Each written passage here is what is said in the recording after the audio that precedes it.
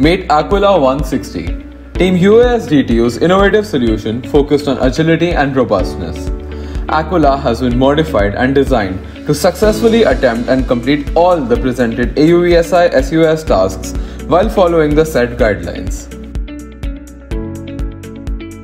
Anand Mohan Singh, Team Captain and Airframes Technician, Flight Director and Point of Contact. Saransh Agarwal, Team Vice Captain and Avionics Technician, Communication System Lead and Safety Pilot. Shubhadeep Shiv Aditya, Team Vice Captain and Airframes Head, Mechanical System Lead and Backup Safety Pilot. Tushar Singh, Avionics Head, Electronic System Lead and GCS Operator. Anunay, Software Head, Software and Imaging Lead and GCS Operator. Vayam Jain, Avionics Technician, Rover Subsystem Lead. Aquila, made of carbon fiber, has a maximum takeoff weight of 22 kilograms or 48.5 pounds and boasts a top speed of 14 meters per second or 28 knots. It has 6 highly durable carbon fiber arms and has a total wingspan of 1.6 meters or 5.34 feet. Aquila features a central hub that houses the batteries and electric drive that provide power to the motors. This hub helps in keeping the powering system secure and less susceptible to changes in external conditions. A custom 3D printed avionics box helps keep the various components secure. Aquila packs a powerful onboard system consisting of a Pixar Cube Black as the flight controller, along with 2 Here2 GPS modules and a Jetson Nano 2.0 as the onboard computer, along with various other supporting modules.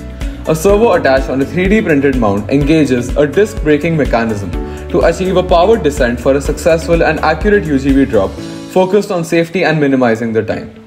This year, the team has built an ingenious in-house rover supporting a 3D printed mount housing a Raspberry Pi OBC, Sabre 12x2 motor driver, Pixar Cube Black and a Here2 GPS. A servo control latch is used to detach the UGV from the UAV.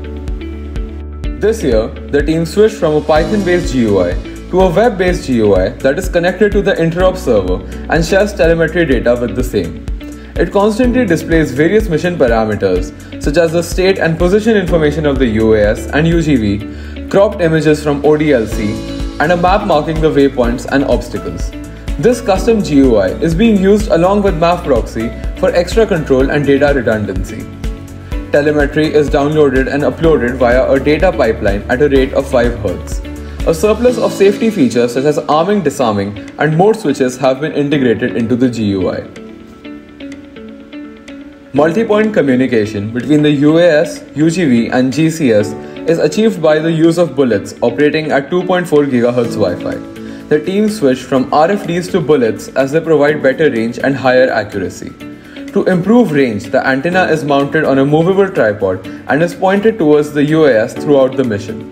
The team tested multiple antennas and finalized the one which provided a range of 5 kilometers as per the mission requirements.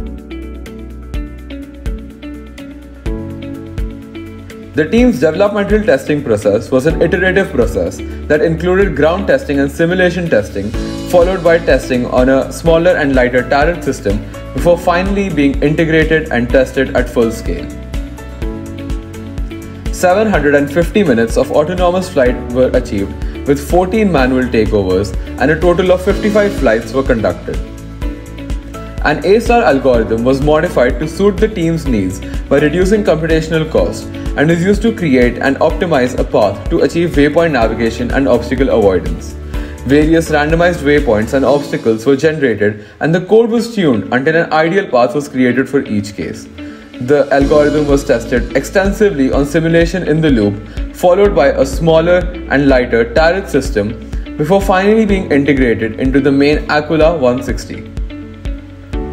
355 waypoints were attempted and 342 were achieved with an average distance accuracy of 2 meters or 6 feet, and 95 obstacles were avoided with a success rate of 98%.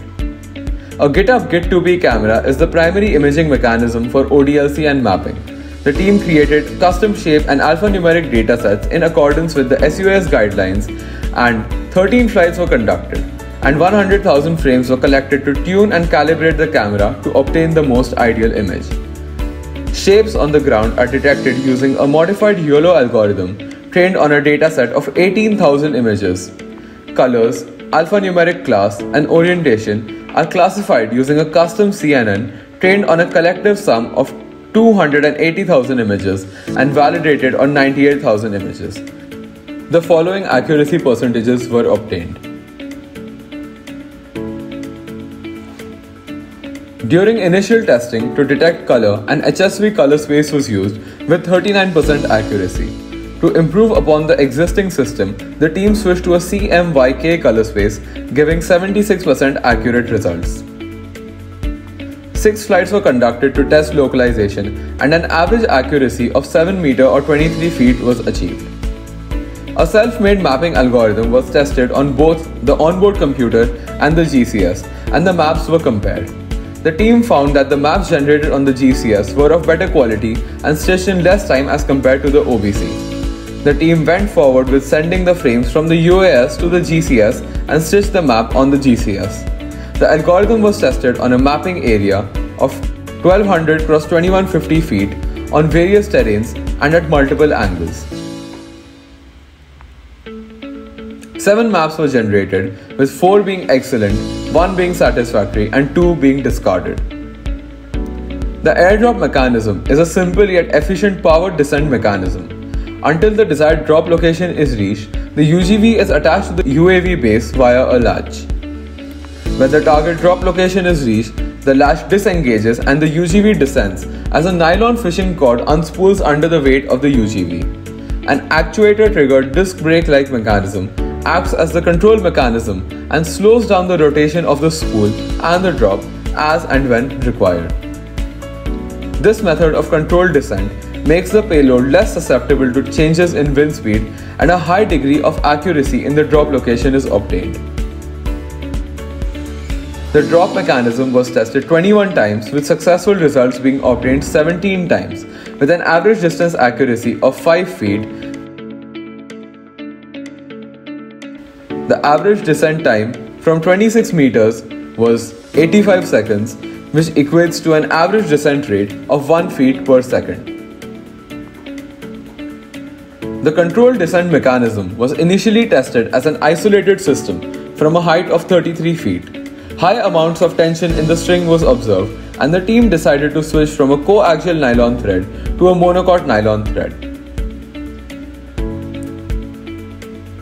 During the testing phase, the UGV was covered with foam to prevent breakage in case of a mishap.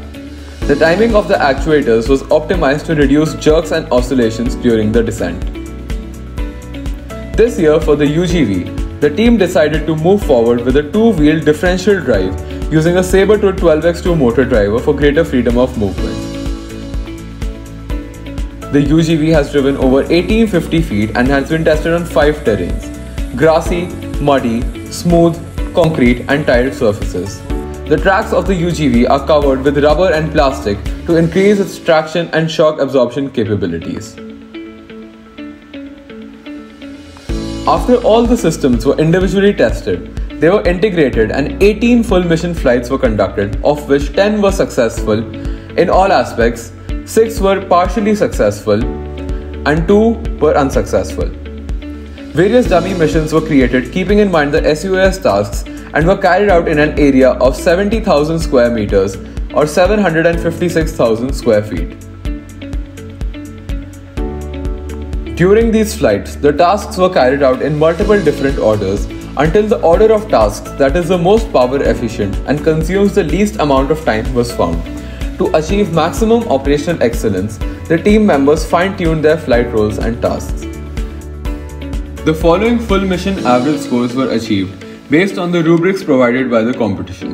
Timeline score 72.4%, Autonomous flight score 96.08%, Obstacle avoidance score 92.38%, ODLC score 75.92%, Mapping score 77.02%, Air delivery score 88.78%, Operational excellence score 86.88%. Thus, a final mission score of 84.2% was achieved.